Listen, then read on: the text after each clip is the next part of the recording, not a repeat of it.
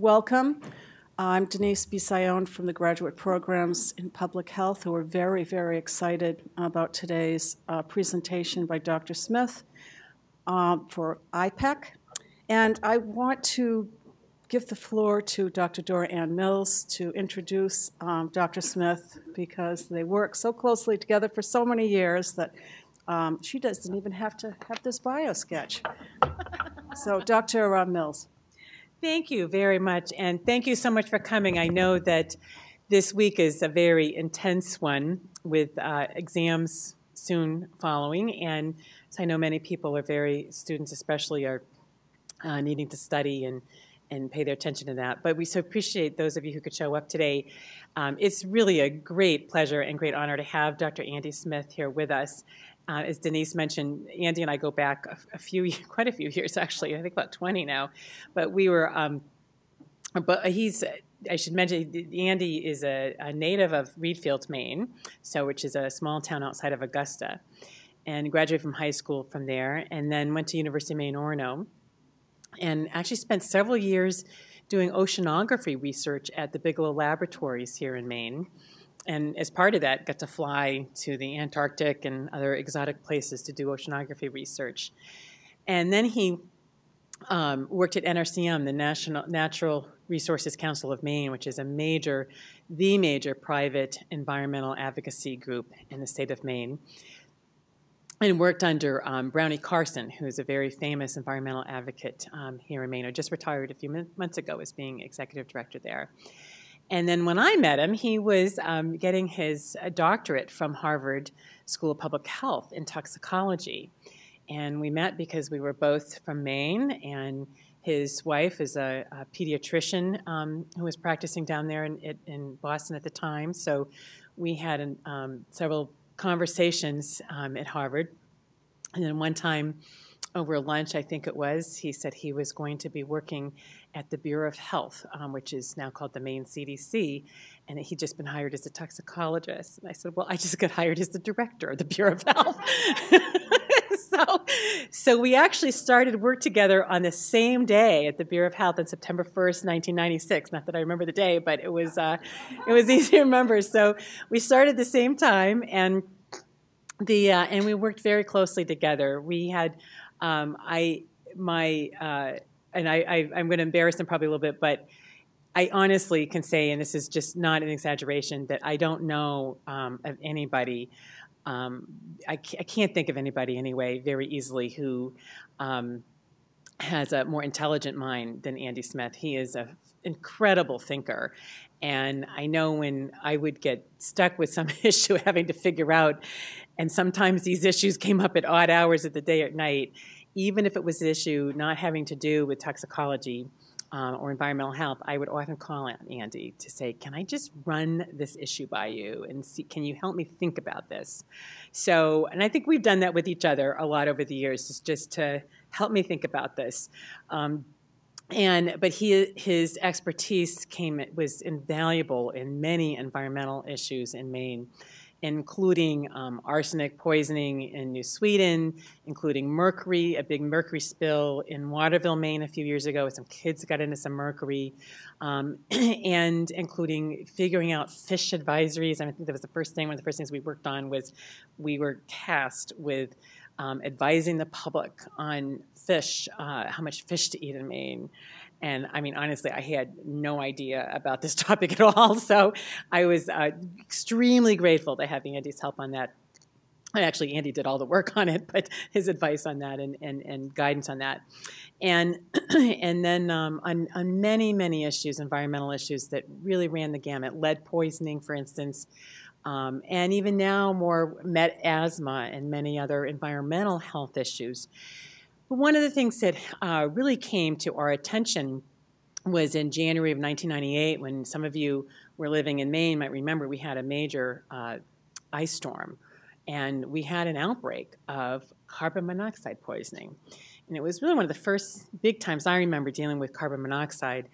And Andy really took the reins to help us to fully address this as an emergency at that time, but also to use that incident as a way of studying and figuring out how we could address carbon monoxide in a more robust way in Maine. And he has really become known as a leader in this issue across the country. So I'm very excited that he is here to talk to us about carbon monoxide, something that we know, as you can see, can't smell, can't see, can't taste it, but we're learning more and more about its impact on our lives.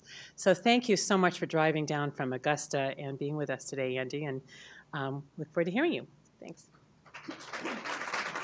Well, thank you. It's a little like a old home week here, because there's so many faces that I recognize and have had a lot of interactions over the year, including Sue Stableford, who sort of pointed out to me that toxicologists don't know how to communicate to the general public. And so we had years of her trying to beat some sense into our heads to learn how to do this effectively. And do I, for the gentleman way up, do I just point this here? Great, so technologically challenged. So what I'm going to do over the next 30, 40 minutes is tell several stories, and it's really about the way carbon monoxide poisoning sort of presented itself to us. So we'll start with this sort of major outbreak associated with the severe weather incident of the ice storm, how we sort of responded to that, then did a study and what we learned about it as sort of a public health issue and how to respond to them in the future. Then I'll stop in the midway and then talk a little bit about carbon monoxide toxicity. What do we know about it? How does it do its thing? Why are we concerned about it? How do you test for it? What's a little bit about the clinical management of it, with a big caveat that I'm not a clinician, but I'll tell you what I know. And then I'll step back and talk about it a little bit more generally as a public health issue, because we see CO poisoning year-round. And so what are some of the risk factors, and how do we know that, and how do we respond to it? And I'll end with sort of what are we doing to try to prevent it, and talk a little bit about the new law that requires carbon monoxide detectors in certain homes, what that law is, and what do we know about how effective that law is being. So hopefully I'll have time to do all that as I move around. But to just begin with, you know, this is one of the most common causes of accidental poisoning in the country. 400 to 500 deaths a year, over 20,000 emergency department visits. And it is preventable, which is the important thing. So, so it's an important issue to be aware of. But let's start back, for any of you that were in the state, this is a familiar figure, with 1998, January 7th through the 9th, a 3-day ice storm. And by the time it was done, we had half the state of Maine without power. And some of those families were going to be without power for up to 3 weeks. And then once the ice storm ended, it went cold, quite cold. And so now you have families that are concerned about, how am I going to heat the house? How am I going to prevent pipes from freezing and bursting? What am I going to do about all this money I have wrapped up in food in my freezer? And what about things in the refrigerator? What am I going to use for water? And get, most of us, half the state's on private wells, so how am I going to get the water out of the well into the house? This isn't like a one-day thing where I can just have a bunch of jugs sitting that I'll use for the flush. I'm in this for the long haul. And it's Maine. So Maine, we're a self-reliant, hardy population. So for some of us who are heating with wood, well, at least we didn't have to worry about heat that much, right? And maybe we could even cook on it. So we had some options. Our biggest issue was electricity. And then there would be other people who would say, well, I've got this kerosene heater. I know it's someplace in the barn or the attic, so I'll go and get that, and I'll bring that out. And maybe it hasn't been used in a long time. It hasn't been maintained. The wick might not be at the right height, and it may not be as efficient as you would hope it would be. And then there are the portable generators, which around that time were becoming, you know, more economical for people to own. You might have the small number that actually have one professionally installed, either in the garage that comes on automatically and vents out. But many people were using portable generators of different sizes, and they would either have the plug running someplace in the house to go to a refrigerator or freezer, or if they were clever or not wise, they might try to hot wire it to their furnace to run their furnace, or they might use it to run right to the panel. Or you may have paid an electrician to actually put in a transfer box and it plugs in nicely there, and you flick the switch so that you don't fry the linemen who are working out there, and you can power everything through your fuse box, and now it's just a question of how big the generator is and how much power you can get.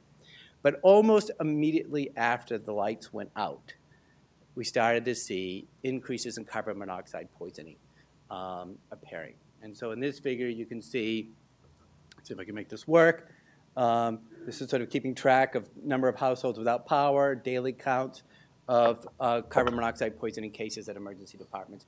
We had no surveillance system for carbon monoxide poisoning at this time. It was not a notifiable disease. We had no syndromic surveillance system. We knew nothing about this. It was an astute EMT who happened to be out on his third run of the night, bringing people into the hospital for carbon monoxide poisoning, who called a friend who happened to be a public health physician and said, hey, I think we have an outbreak of CO poisoning. And the public health physician tried over the weekend to reach us, because our power was out and our phone was out, to say, I think we have something going on. And by the time, Dora, remember, we struggled into the office on Monday, we knew we had an issue, but we didn't know anything about it. And so our surveillance system at that time was to start to call the EDs daily and say, can you tell us how many cases of carbon monoxide poisoning you've seen? And that's how we learned about it. And then we had to quickly come up to speed and decide, well, what's causing this? Can you tell us what they're telling you when they come into the emergency departments? And we had some ED docs that were just wonderful. Working with us, they became the spokespeople on television. They were the ones helping us get the messages out that we were giving them to help get out. And that was our surveillance system at that time for carbon monoxide poisoning. We, of course, used this after to say we ought to do a study of this, because this wasn't the first one to happen. There were some reports elsewhere in the literature. They have now seen these associated with ice storms, winter storms, tornadoes, hurricanes, and floods. And so the question was, can we learn from there? Because people have reported it, but very few people had actually done a formal study. So we decided we would do a case control study. So we had our cases, and this is some information about some of the cases we got from pulling records from the emergency departments to try to figure out what the source of exposure was. And then we did 500 random selected controls that we then asked what their risk factors were. And I'll talk about that in a moment. But here you can see, what was the big risk factor, and it was generators. And you might think, why generators? Well, generators make a lot of carbon monoxide. They actually make, a single generator has the amount of carbon monoxide associated with 100 vehicles. And so clearly you wouldn't want 100 vehicles parked in your garage, left running. You probably wouldn't want 100 cars sitting outside your bedroom window slightly ajar because there's a cord coming through it, running. And so there's a real hazard in terms of how much they can produce, how quickly they can produce, and how it can become very, very dangerous. So what were people doing with these generators? Well, when we did surveys, surprisingly, whoops, I'll go backwards. Now what have I done? Oh, there we go. Surprisingly, 30% of the people in the controls actually had used a generator. So you can use a generator safely, but there were some poisonings associated with people using them outside the home. But if you use that as your reference group and compare that to people using in an attached structure, you have about a 20-fold higher odds of getting carbon monoxide poisoning if you're operating a generator in an attached structure like a garage, even with the door open. If you're operating it in the basement, about a 300-fold high risk. So obviously you don't want to operate in the basement, and we didn't have enough, but anyone who operated in a living area was poisoned. We had a death. In the end, 275 poisonings associated with this one sort of 3-week period of carbon monoxide poisoning associated with this incident. So that then raises the question, well, where should you put a generator? And this was a national issue. If you go to the south after a hurricane, when they happen, it's not the heater they're trying to get going, it's the air conditioning they try to get going. Air conditioners draw in a lot of air. So the question is, where do you place the generator to make sure you're not drawing in a lot of CO poisoning? So the CDC contracted with the National Institute for Standards and Technology, I believe is what NIST stands for, to undertake a simulation modeling study to try to figure out where you should place a generator. And their recommendation was more than 15 feet away from the home in order to make sure that you don't have it coming into the house. And how did they do this? Well, they did all these sort of various simulation studies where they would model the generator being at different locations from the house when the wind's blowing directly at the house and the window's slightly ajar because you've got a cord going into the house. So that's their high-risk situation. And then they would do the same thing on the other side of the house because as the wind blows, you get a reentrainment effect. And that was their basis for recommending that it ought to be more than 15 feet, and that's the recommendation of CDC now to say it should be 20 to 25 feet. Now think about Sue trying to get people to do this. So, yeah, that's right. So if you look at the manuals for generators, they will say things like use with as short a cord as possible because you may overload the cord. And so they're recommending a cord less than 15 feet. Well, if you're trying to get it 15 feet away from the house and you're recommending it be more than 15 feet away from the house and the manual is telling you to use a shorter cord, we've already got a conflict there. And then you have a problem with you're asking people to sort of do a risk decision about getting electrocuted versus getting poisoned. Because if you also look at the warnings on the generator, in addition to telling you always use it outside, never use it within a garage, is what the newer ones say. But they also say never use in wet conditions to avoid getting electrocuted. And most people know what a shock is like, and they don't want to do that. They're less sure what this carbon monoxide poisoning thing is about.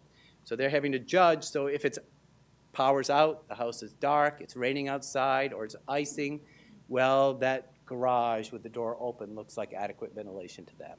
And so I think that's one of the communication issues we're struggling with and trying to get people to think about how they ought to place a generator. So now let's ask, what do people do? You know, we're out there putting our warnings out, telling people to operate in 15 feet. So a public health physician who will remain nameless decided after a power outage in which a large part of her community was without power, and she could hear these noises of motors humming throughout her neighborhood, thought she would just drive around and take pictures of what her neighbors were doing with their generator. So clearly not 15 feet away from the window, clearly not 15 feet away from the door, clearly not being used with adequate ventilation located within the garage. That's not bad. So the cord's going to a receptacle, that probably means they have a transfer box right there. Nothing's open, it's not 15 feet, but that's not bad. And believe it or not, there was one doing it the way they're supposed to be doing, which is well away from the house. So we have and continue to have a communication issue with this. If you look at Tropical Storm Irene, we had 4 different incidents, 2 deaths with 1 incident, generator located in the basement, professionally installed to have exhaust going out. Nobody checked to maintain. The exhaust was plugged. The house filled with CO. We had another one operating in a barn attached to the house. In an open area, the wind blew the barn doors shut. The concentrations built up inside. And then we had 2 cases where it was located, like the first picture I showed you, too close to a window. And then as you had the airflow in, it would be. It's a little bit like Russian roulette, because if the air is directly perpendicular to the house, you have a high risk, or low wind, you have a high risk. But if the wind's blowing at more of an angle, the risk is lower. So when you place your generator, unless you're testing the wind direction, you're basically playing a little bit of a Russian roulette with whether or not you might get CO poisoning. So now, with that as sort of the intro piece, let's step back for a moment and talk a little bit about carbon monoxide. It's a small molecule, 2 atoms, just carbon and oxygen. You've already heard Dora say it's odorless, colorless, tasteless, and non-irritating. And why is that important? That's important because it means all of our usual sensors for knowing we're in a hazardous situation aren't going to help us. So you're not going to know you're being exposed, most likely until it's too late. That's why alarms are so important to have in your house. And it's a product of incomplete combustion. So any sort of combustion source that's other than 100% efficient, which is most of them, is going to have some degree of risk of emitting carbon monoxide. And then if you're using it in an enclosed environment where it can build up, then you've got a problem. So for those of you, remember your biology, let's first talk about the way things are supposed to work. So we have hemoglobin, that metalloprotein molecule in our red blood cells that's capable of binding oxygen, and then as it gets transported into areas of low oxygen, it's released into our tissue. So that's the way it's supposed to work. So, oops, go back one. Oh. And it has this heme molecule in it. That's where the oxygen actually binds right to that little iron group. And that heme is in hemoglobin. It's also in a number of other metalloproteins, such as myoglobin, which is in your muscle, especially the cardiac muscle, cytochrome C in your electron transport system, so in your mitochondria, your big energy factories. So there's a number of ways in which oxygen is delivered to tissues and used in various redox reactions. That's important here. So that's the way it's supposed to work, right? So you pick up oxygen in the lungs, you deliver it into the tissues, and the problem with carbon monoxide is it binds to the same site on the hemoglobin molecule, the myoglobin molecule, on the cytochrome. And it binds with an affinity about 200 times greater than that of oxygen. And then once it's bound, it doesn't release that easily. So basically what you have happening is hypoxia. So you've interfered with the delivery of oxygen to the tissues, and so those tissues that need a lot of oxygen, the brain, the heart, are particularly vulnerable, and the fetus, obviously, are particularly vulnerable to carbon monoxide. What we typically measure, or you typically measure in the clinical setting, is carboxyhemoglobin. So there's the amount of that carbon monoxide that's bound to hemoglobin, percent carboxyhemoglobin. It can either be done by getting a venous sample and doing blood gases, or more often what you're seeing, especially in the field, is one of these CO oximeters that you can actually put on the finger and get a measurement that way. Very useful in sort of a triage. For a typical person who's a non-smoker, you're going to have about 2% carboxyhemoglobin in your body circulating, because it also is a part of normal metabolism to produce a little bit of carbon monoxide. But if you're a smoker, you could have up to 10%. So obviously, when we're doing any sort of evaluation of someone who's been exposed to carbon monoxide, we need to know whether they're a smoker or they're not a smoker. And this is just showing you the relationship between carboxyhemoglobin levels and concentrations in the air. And if you see this line I've drawn at about 10% carboxyhemoglobin, that is what most detectors are trying to deal with. So carbon monoxide detectors work both in terms of what the concentration is and how long. So they're set to alarm so that if you're exposed to a lower concentration for a longer period of time, they'll go off. High concentration, shorter period of time. And that's to avoid some false positives. But it's basically sort of taking care of this relationship. But one of the points I want to make here is you can become poisoned after a relatively short period of time, in just minutes, if the concentrations are very high. And we have measured, fire departments will go in with gas meters, and we've measured in some of the places where we've had poisonings and generators, concentrations as high as 1,000 to 500 ppm in rooms where, or an attached garage or a house where a generator is operating. So you can get some very high concentrations, which is why you also have to be very careful. If you find someone who's a poisoning victim, right? You're there, you show up at the garage, you see someone inside, there's a generator running, and you want to go in and help, that could be a very, very dangerous thing to do. So if the concentrations are very high there. This is just showing the sort of symptoms that are associated with carbon monoxide for different concentration ranges, different exposure levels. It's a lot of information in this slide, but just to give you a sense again that if the concentrations are very high, you can get death within just a couple of minutes to half an hour. So if this occurs at night and you don't have an alarm, you can see why this can be such a tragic thing for people. And these are the most common symptoms that are presented in the emergency departments when you have cases of more mild. By far, the most common symptom is headache. Headache, nausea, dizziness, fatigue, vomiting. Pretty non-descriptive symptoms could be a lot of different things. In the winter, it can sometimes get confused with the flu, except you don't have the fever. And so there is some element of risk of actually missing carbon monoxide cases that are out there because the symptoms themselves are so nondescript or nonspecific. And then there is a perception amongst some that if you don't die from carbon monoxide poisoning and you get your supplemental oxygen, everything is fine. And I'd like to sort of get you to think differently about that if you are thinking that, because about 50% of the survivors may have neurological complications. And they may be immediate and therefore obvious, or they may be delayed from anywhere from 2 to 3 weeks.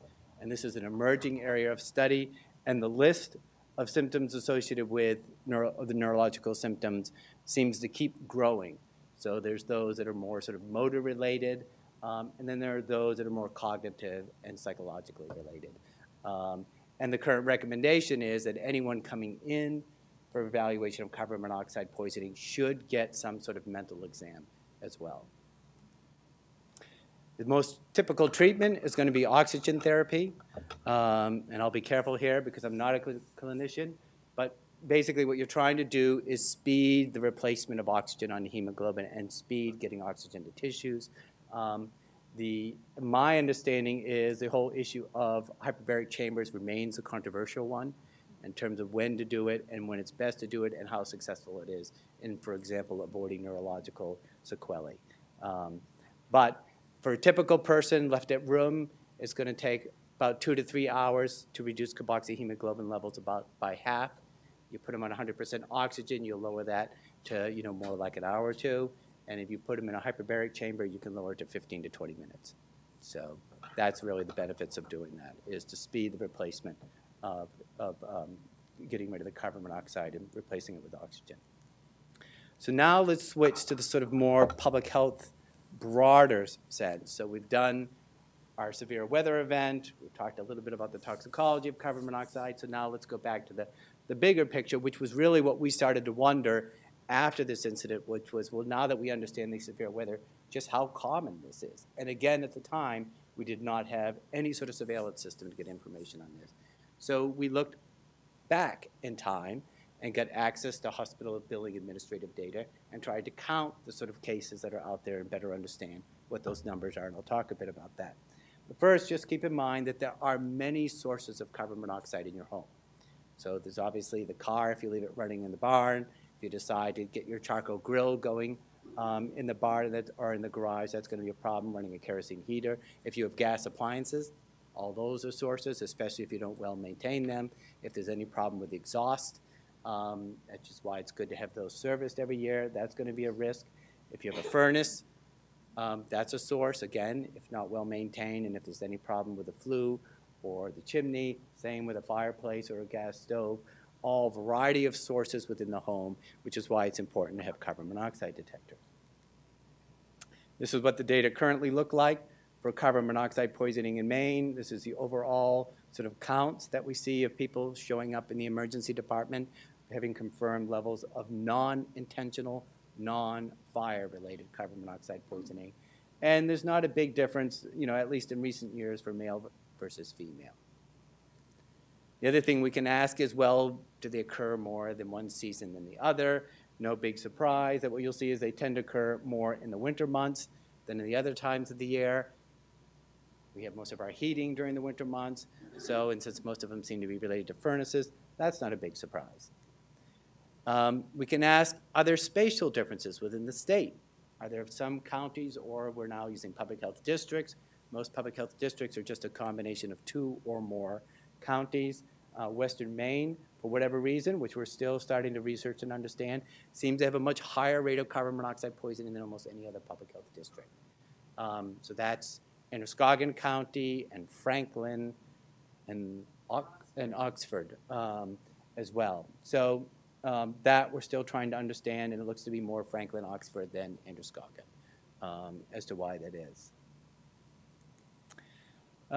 And so then what we decided was, well, we've milked that data for all we can get of looking at these hospital records. So it helps us understand spatial, temporal features of carbon monoxide poisoning in the state and overall rates of male versus female. We can look at it as a function of income.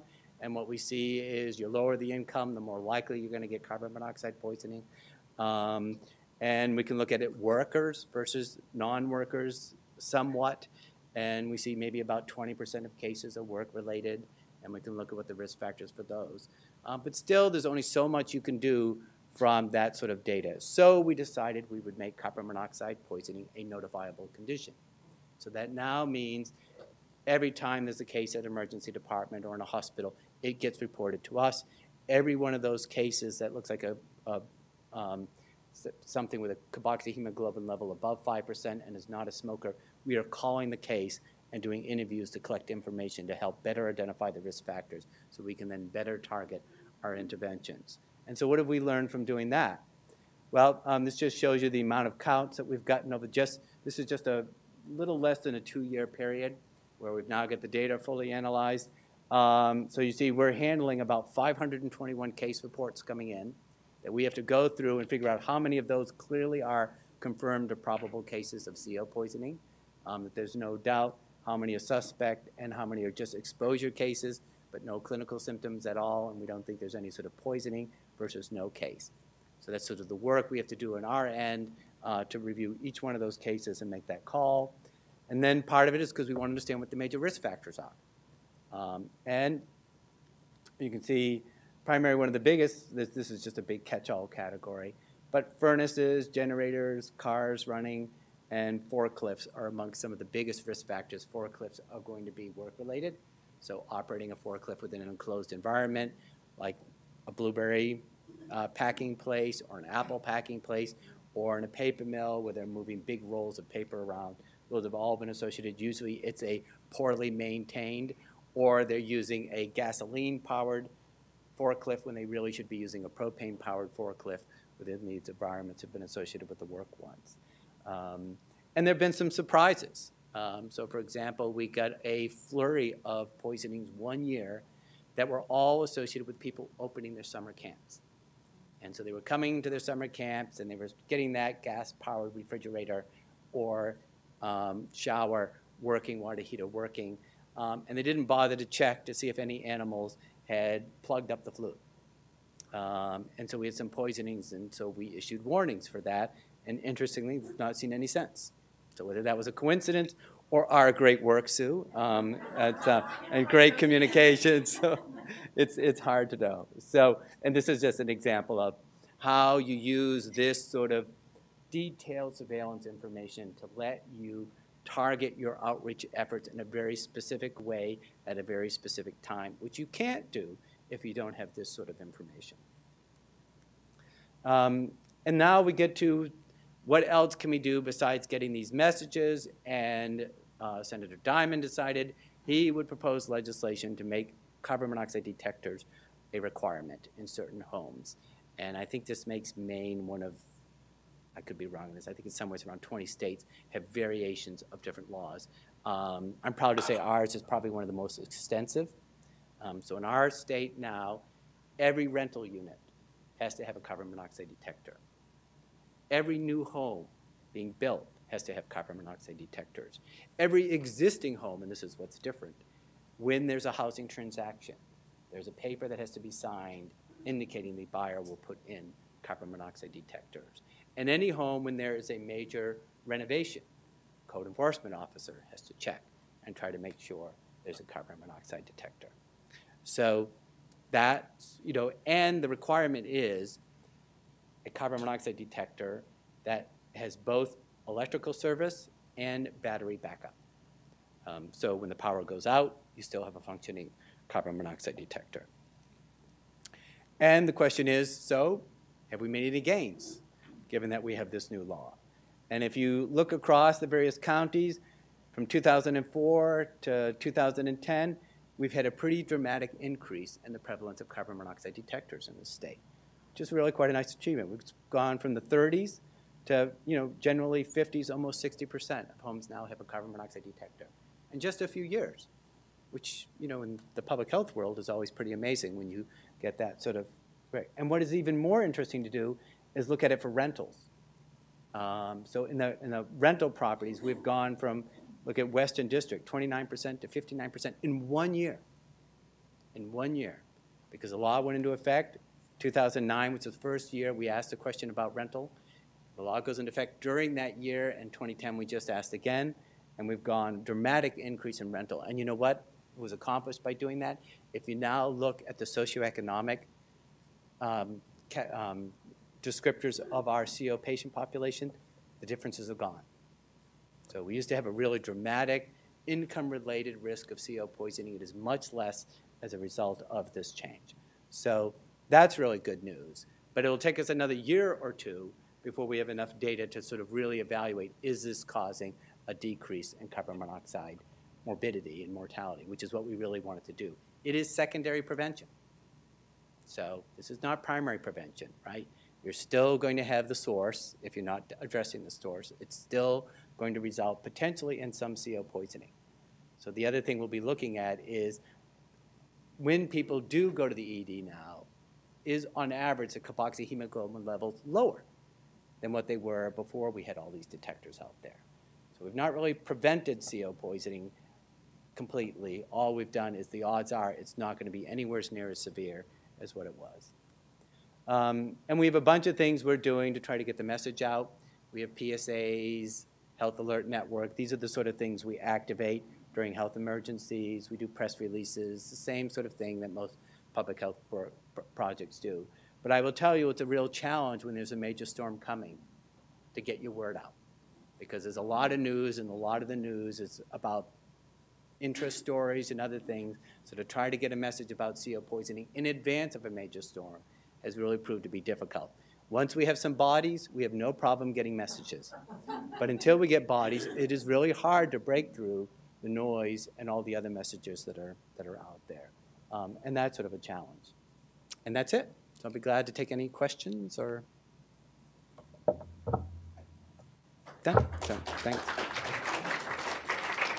The question was, is there an effective way, and you can tell me if I get this right. So the question was, is there an effective way to test and know if your carbon monoxide detector is working? Some of the detectors will actually have a button you press on them to see if they're working. You can actually buy it's a little bottle that will actually release a little bit of something that will cause the detector to go off that you can check and make sure it's working. But that's it. The recommendation is that you replace these every 3 to 5 years because the sensors only have a certain life. So, and if there's anyone else who knows a better answer to that, then. The current recommendation is that you have one outside every major sleeping area of the home. So if you have a home like mine, and so I have a basement level bedroom. The daughter wants to be as far away as possible.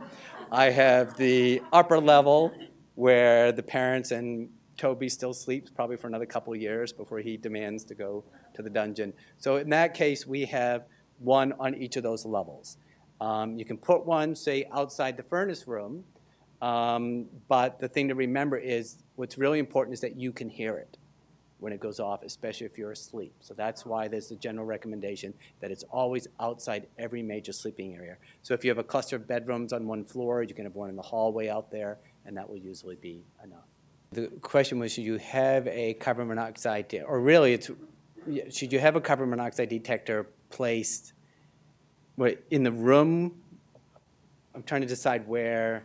So if the generator's outside the house, you've got a window slightly open, right? You've got a cord coming in, and you're worried about carbon monoxide getting into the house. Sure, you could have it in that room where the window's slightly ajar. But the first thing you should do is make sure it's 15 feet away from the house. So, and then you probably don't have an issue. Way over there?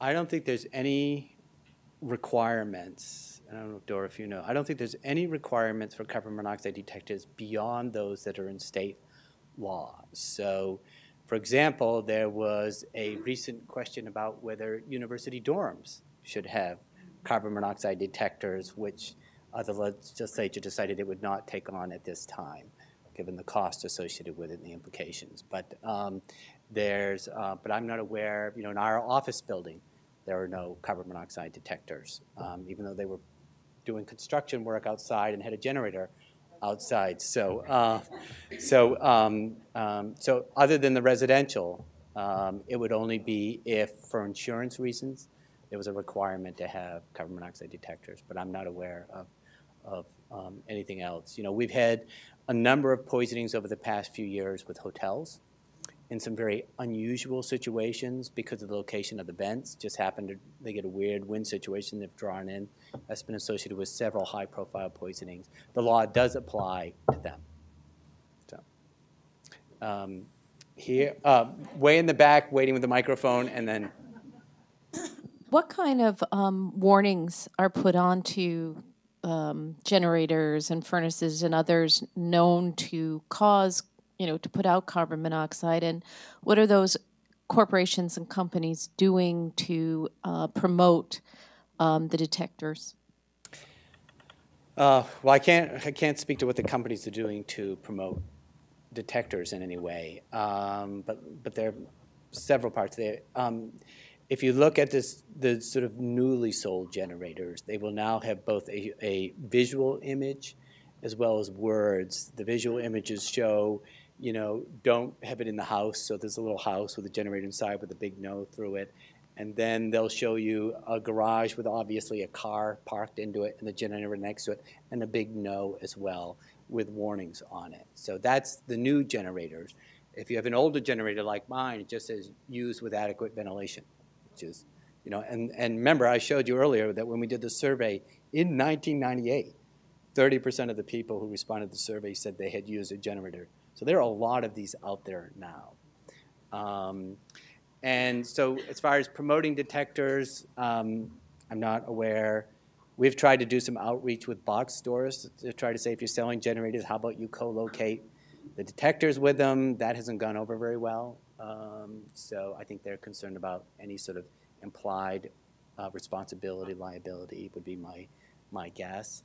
What the Consumer Product Safety Commission is really focused on, because there's been some discussions about, should you have some sort of detector or kill switch on the generator itself? But and that sounds initially like, what a great idea. But then as you start to think about it, it's really problematic. These things have a lot of vibration. And the question is, how reliable would the sensor be? And would you give people a false sense of safety? And it's not a proven technology. So what the Consumer Product Safety Commission is really focused on is developing a new sort of generation of generators that are low CO emitting.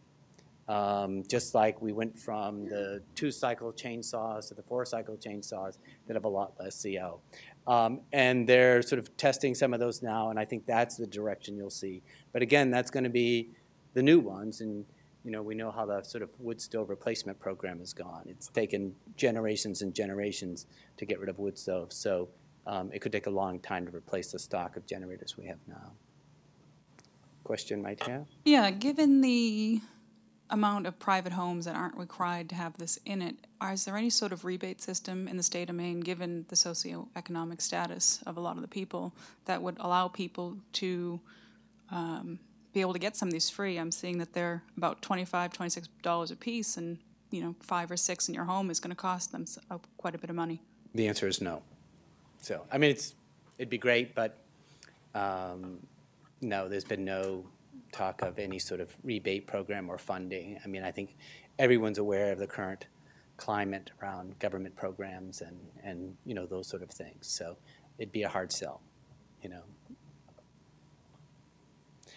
Again, really the big thing there is what's happened in the rental market, because people with limited income often end up in rental situations instead of owning their own home, and the law is very specific there. They have to have them.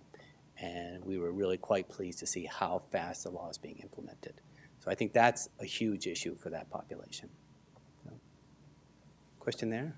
I was just wondering if there's any workers' compensation benefits for people who are exposed at I think there's probably people in the room who may know that better than I do. So, so actually, I would imagine there's, but I don't know the answer to that. So. The chronic, yeah. I remember being in the Maine Med emergency room for a while working, and there was a woman who had a really tiny office that was right adjacent to where the ambulances idled. And she did, around the time I left, she had missed several weeks of work. And I it was years ago, but I think she was in some sort of battle she couldn't come back to work yet. And Yeah. she had worked there for years. So I don't know Yeah. enough about it, but it Yeah. just made me Yeah. wonder if that was an incentive maybe for institutions to, you know, if they knew they might have to compensate someone, if maybe that would be an incentive. Yeah, for them the to problem have. is going to be, you know, what sort of record would you have to indicate what it is? So, for example, we're doing a consultation with someone at down at Harvard Medical School who's seeing a worker who had to do some work in cleaning a ash pit for a boiler, and they were down there welding without any protective gear, and the alarm is going off, and the person comes out vomiting and a severe headache, all the classic symptoms of CO poisoning. But, you know, no one got them to see anyone. So there's no carboxyhemoglobin, there's no ED visit, there's no evidence. It has all this, and now they have a lot of neurological symptoms that are consistent with carbon monoxide poisoning. But how do you ever link it back? Because there's no data or information there to make that case. I've got a quick question going back to basic science. It has to do with plant metabolism of carbon dioxide. And you're expecting me to know? No, but I wondered, do put her plants up. metabolize carbon monoxide as well? And if so, what about having, you know, in places like that little office, I don't know if it would take care of that CO2 level enough to keep the person from getting headaches every day. Well, clearly a gardener who was asking the question. I know that, so that's why I can. Yes. I don't have a clue. So, yeah.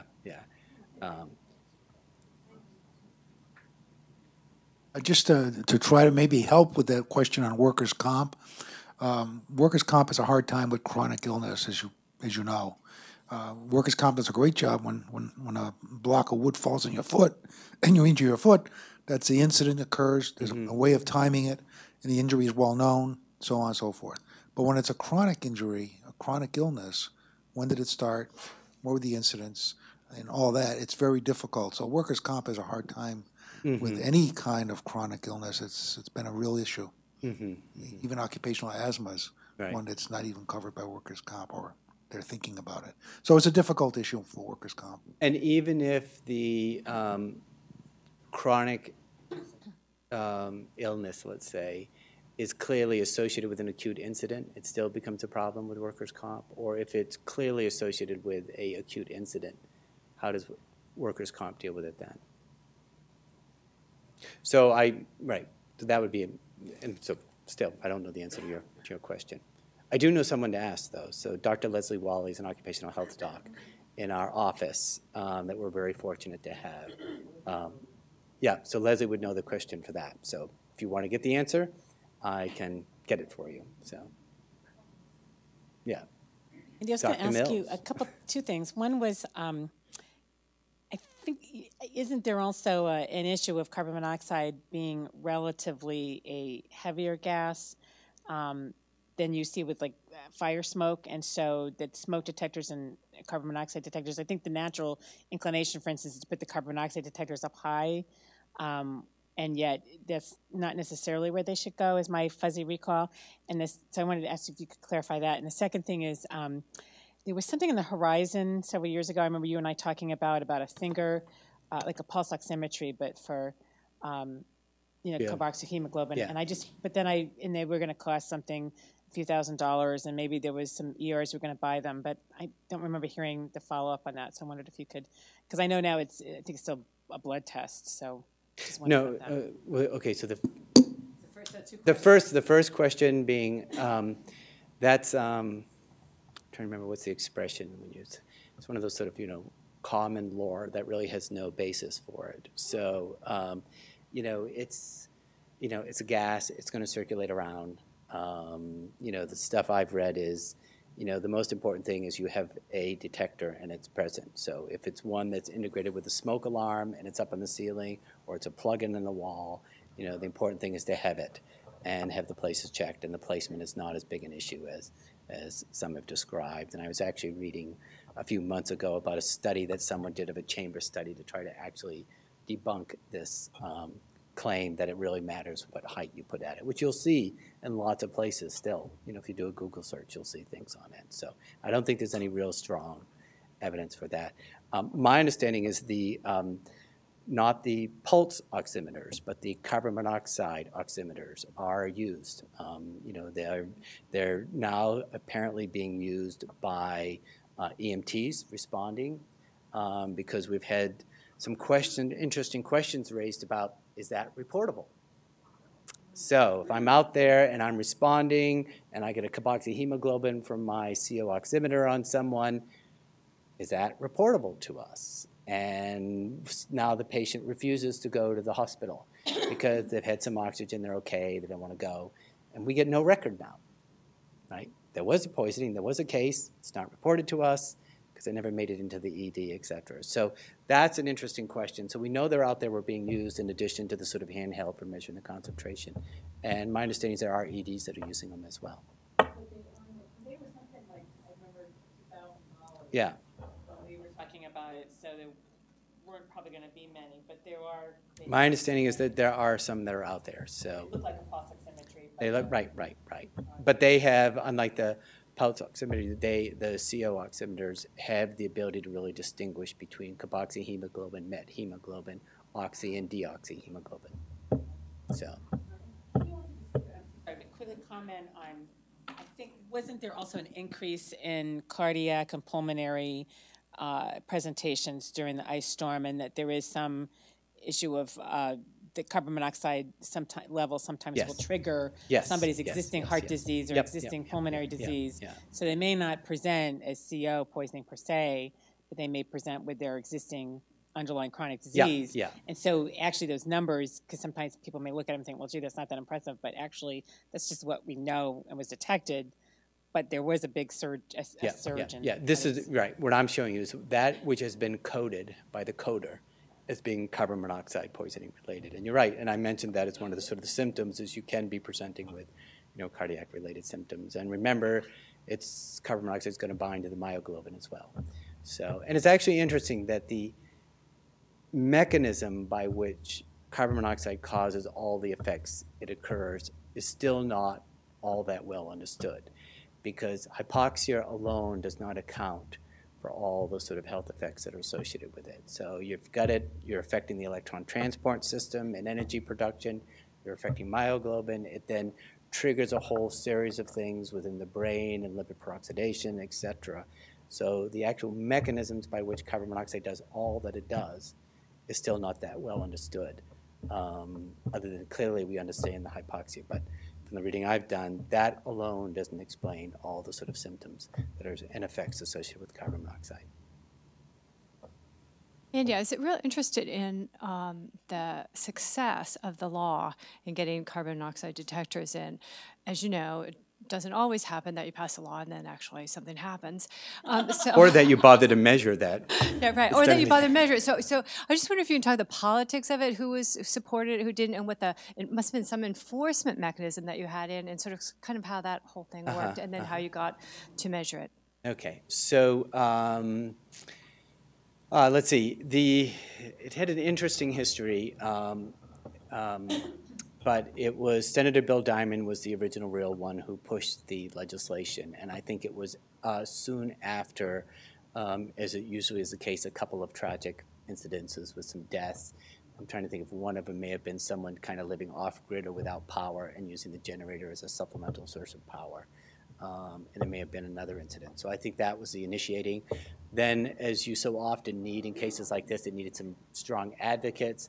There's a woman who lives in the Brunswick area whose sister tragically died. They had won a ski vacation in Colorado, and so she and her lovely family go out there and spend it. There's no alarms in the condo they're staying in, and I think it was a gasoline heater or something wasn't venting, and the whole family died. And so this sister has made it her sort of cause of existence practically to really get involved. And she was a very elegant and forceful spokesperson in all the sessions and all the work sessions and the hearing, as well as some other people showed up. And I think the chairs of the committee at that time, Gostowski and Dora, helped me. Gostowski, who was from Brunswick. Yeah. So he was the senator for the woman whose sister. Yes, yes, yes. A woman, and she is, I think, Portland. She's still in the. They're both still in the committee, and I should know this, so I apologize for that. But both of them were strong proponents of the legislation. The administration was a strong proponent of the administration. The current administration supported some changes to the law that really made it clear that it applied to hotels, motels, and things like that. So it has actually enjoyed bipartisan support, which is. Fire people, the fire departments were. The fire departments were really key, because if you think about fire department, firemen, fire people, they are in every single community. And they really, the fire marshal was fabulous. Fire marshal was, and the fire people, and they tend, I mean, this is overgeneralizing. Maybe I shouldn't even have the camera, but I mean, fire people, they tend to be a more conservative group. So that helped in terms of getting conservative legislators from rural areas who often are very libertarian in their stances on these kinds of things. Yeah. But when you have fire people who tend to be, as a whole, in communities tend to be more conservative, promoting this, it wasn't just us, left-wing public health people. So yeah, and actually it was interesting. It was less us. I mean, we were there. We provided data to help them understand sort of the same sort of data I showed here. But it really was coming from those other forces. And as Dora said, the Fire Chiefs Association was very active on it and had a strong presence. MEOMA, the Maine Apartment Owners Management Association, they were there. And sort of, if I recall, and neither for nor against, but they weren't trying to kill the bill. They were there saying, give us time to implement this in a reasonable way. And that's really a credit to them and their association. So so first it had a lot of support. So the second part of the question, which was how did we measure it? So for those of you who aren't familiar, the state has an ongoing random digit dial telephone survey that it does for all sorts of behavioral risk factors. So it's called the Behavioral Risk Factor Surveillance System. So we're making 4,000 random calls to people all over the state of Maine every year, and to ask a whole series of questions. And if you've got some money, you can pay to get some questions on it. So we had already started in 2004, that's why I happen to have the data, to just say, well, we need to understand what there is for detector prevalence. And then as soon as we knew the new law was being talked about, we said, let's run it for the next 3 years and see if we can see any evidence. And then we can tell the Department of Public Safety, hey, we will show whether or not your law is working, which they were thrilled about. And to the credit of the people who run our BRFSS, they said, yes, you can run those questions, give us your check. And so we're fortunate that we've been able to measure and see this really, again, to go from, 20, 30% to 40, 50 in 1 year. And that's a year during which the law was implemented. So we're really excited to see what it will be next year. And then we're really excited to see if we see a reduction in morbidity and mortality. That's the big thing. And that's what we have. We what? In all my free time? No, but we do have a draft paper of doing an analysis of looking at the effect of detectors on morbidity. But I don't want to say what the results are yet. So, but that's in the works. So.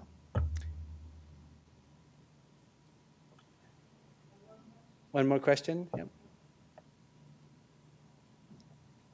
I wondered if you'd seen any blips on the statistics for this year with the possibility of more people using old wood stoves.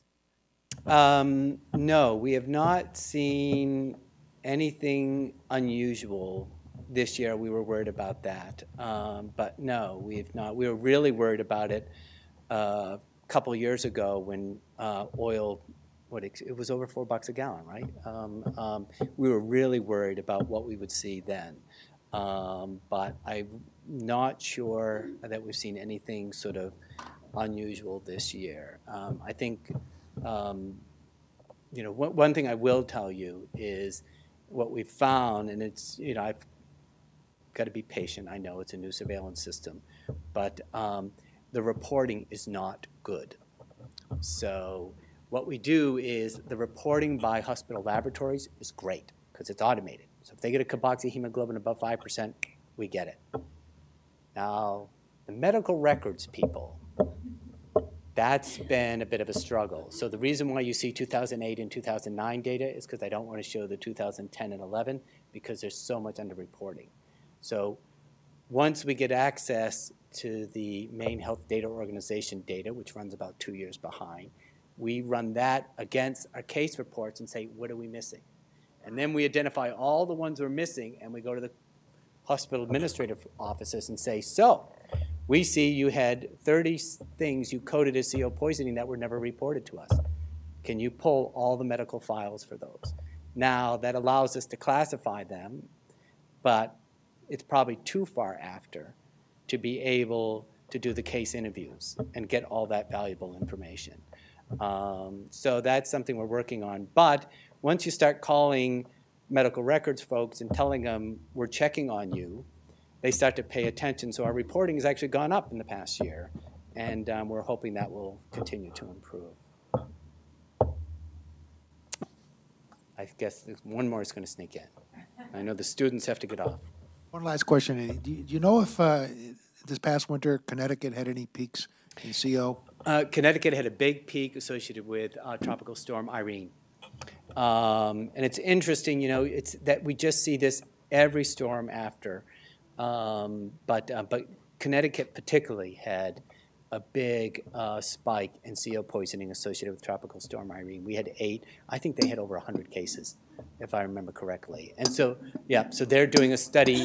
We consulted with them because they're doing a study very much like the study we did back in 1999, 2000 when we did ours. But they had a big outbreak. Didn't hear as many in Vermont, but they didn't have a system. Connecticut, like us, has it's a notifiable disease, so that's how they knew that they were getting the cases. Dora? I'm so sorry, one more that just brought up. So, with a lot of new Americans in Portland and Lewiston especially who aren't speaking English, and, I know that we discussed this over the years, but I'm just curious for an update on some of the challenges of trying to make sure that these messages are being able to be heard by them. Because I remember there were some studies from Seattle when they had, I think it was It was a big winter storm. Big power winter outage, storm yeah. in Seattle, and they had particularly a disproportionate number of immigrants who were affected by CO poisoning because they were using like hibachi grills or something inside to heat the home and weren't getting the messages because they were in English about what to do. Right. Yeah, so CDC makes a lot of different languages available with the core messages, and you're right that the other thing that's associated with those populations is the risk factors are different. And so a lot of it is the use of various sort of charcoal grilling type things within the home. They may have been in a much more airy home from where they were from and thinking they could do that somewhat safely, and then they bring it into the tight homes of the U.S., and it's very dangerous. So, and there's been some really severe poisoning. So if you look at the sort of the Tennessee big ice storm and the Seattle big ice storms, they were much more sort of charcoal grill related, being used indoors. If you look at upper New York's and Maine and Quebec's, they're all generator related in terms of what we've seen for poisonings, and now increasingly if you're looking in the Gulf states with hurricanes, they're generator related, or more of a mix, but still a lot of generator related. But CDC has made a bunch of different languages available for those. So. I know we're out of questions, but I just wanted to know, are smokers more susceptible to monoxide poisoning? Well, they're already going to be walking around with more carboxyhemoglobin than the average person, so I don't think that makes them any more or less susceptible. So, yeah, I don't know. So the key message for them is stop smoking. So, all right, great. Thank you.